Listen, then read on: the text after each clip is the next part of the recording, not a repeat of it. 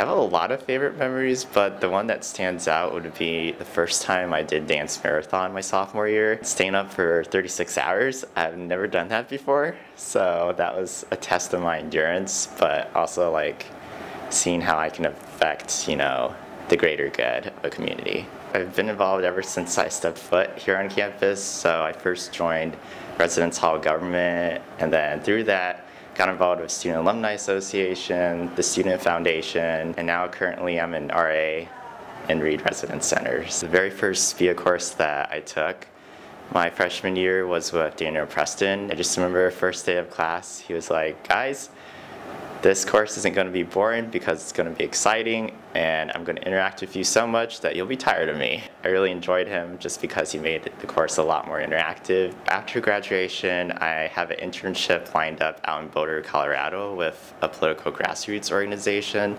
that focuses on political candidates and their stances on issues. So I'm going to be doing a lot of research about the 2016 presidential candidates.